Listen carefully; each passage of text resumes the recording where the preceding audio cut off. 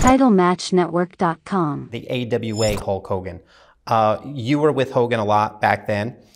Did you see, could you put your finger on what Hulk Hogan was going to be in his AWA days? And was he frustrated in the AWA?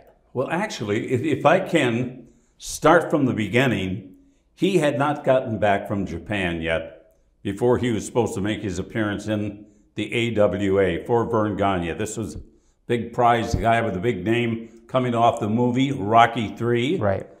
And he had Eye of the Tiger for his theme song. And that was a very energetic, high energy song. And it fit him to a T. The only thing is early on, he wasn't quite as, I guess, good at communicating as he became a little bit later on. There were a lot of, just a minute, brother. Did you help him with that? Did I what? Did you help him develop his interview style? I had to help him. You got to go through 3-minute interviews. Right. Can't just stand there alone with your hand on a morning newspaper, for lack of a better term. Right. But he got better and better and better. He became more valuable to the company. Johnny Valiant, who was his manager initially, was thrown out, and he became, instead of a heel, a huge baby face. Right. And I mean, he went that route until the NWO. Now, do you think it was a mistake back in the AWA days not giving him the title? I beg your pardon? Not giving Hulk Hogan the AWA World Championship? Do I think that was I think that was a problem for Verne Gagne. Right. Because if he gave him the title, he'd have to give him merchandise. Right. And this and that. I did the eulogy at Verne Gagne's funeral, and I love the man. Right. He was a great sportsman, great athlete, and pretty knowledgeable in his wrestling business and putting angles together. He himself wasn't a great communicator, but he could develop guys like Bobby Heenan, Nick Bockwinkel. I mean, I can go down that list of lines. The Blackjacks. Sure. The High Flyers, Mad Dog Vachon, the Crusher, the Bruiser. Could go on all day about the old school in the AWA. And that's what it was. It was old school. Now, we did an interview with Greg Gagne, and he told an interesting story. I want to throw it by you. Maybe you're not privy to this. Maybe you've never heard this before. Maybe you have. I could back up a lie anytime I want. Oh, well, that'd be wonderful. So Greg told us that they had a plan in place for Hulk Hogan where they were going to do a big angle with him where they were going to fly him to Russia and he was going to wrestle some star in Russia. And they were on their way with the contracts and big money deal to send Hulk Hogan to Russia. And they couldn't reach him in time by the time he had already got on the plane and flown to New York. Have you ever heard that story? Well, but I've got a little different top spin on that story. I think that's what they had kind of planned to do with him. And indeed, they had somebody set up in Russia for him to work with. But he was in Japan working for Antonio Inoki at the time. And also did a little work with Baba. There's a real strange twist because that's two different promotions in the same country. Hulk had made up his mind, and he wasn't going to go with this story about Russia and a match that's going to have the entire world, you know, on its heels. So he knew about this before. Oh, he knew it. Oh, okay. Without a question. Okay, interesting. So he didn't want anything. His mind was pretty much made up. So if they would have reached him in time, it wouldn't have made a difference. They could have never. They wouldn't have had the wherewithal to put together. And I'm not taking anything away from Greg or from Verne.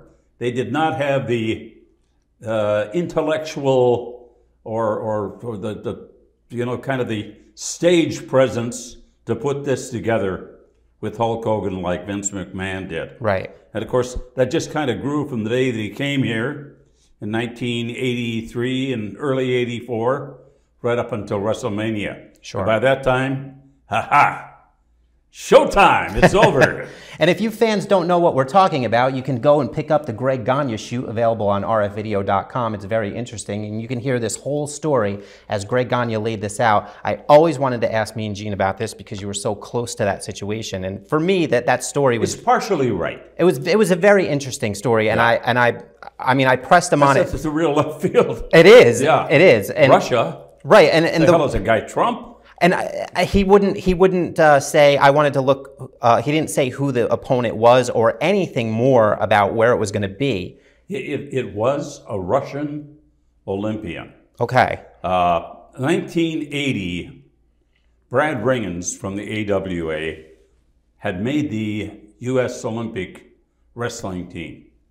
If you probably don't recall because you probably weren't around, 1980 Olympics were boycotted by the United States, and nobody showed up. Right. So this was going to be kind of the back end of what didn't happen at the Olympics.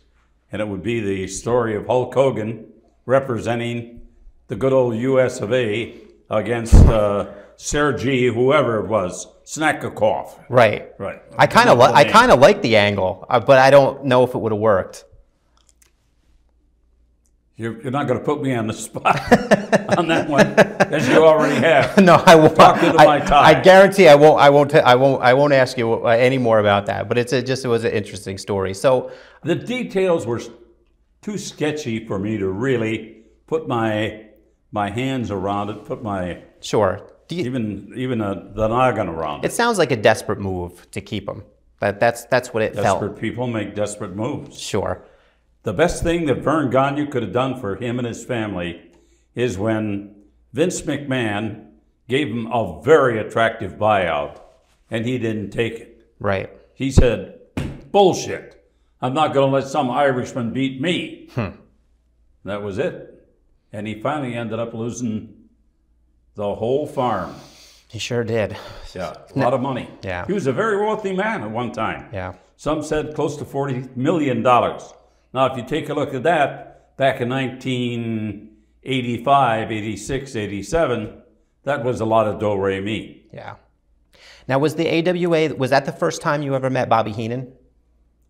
It was. I'd seen Bobby Heenan before I even got into it as a broadcaster. Right. Bobby Heenan started in the AWA, I believe, in 1969. I went on the air in April of 1971 for the first time. And we really haven't stopped since then. Right. What were your first impressions of Bobby the Brain? I didn't know what to think because he'd shoot with you. Sure. And a lot of the old guys would. Right. And at that particular point in time, Bobby and myself became very famous friends. We went around AWA together, WWE together, WCW together. So now you're in New York. Are you put with Hogan? Like Hogan's there, the natural chemistry between you two. Is it by design that you're gravitated towards Hulk Hogan? Gravitating toward him, how so? As you're sort of his personal interviewer, like you did all the interviews for Hulk Hogan. Yeah, but I think at that time I was probably doing all of the interviews and trying to stay as neutral as I possibly could in the angles, but still get them over. Right. Get Hogan's side over and get whoever Hogan was going to be meeting over. Sure. How did you take to the play-by-play role? The play-by-play role was when Vince got into something else, he'd take off the cans and say,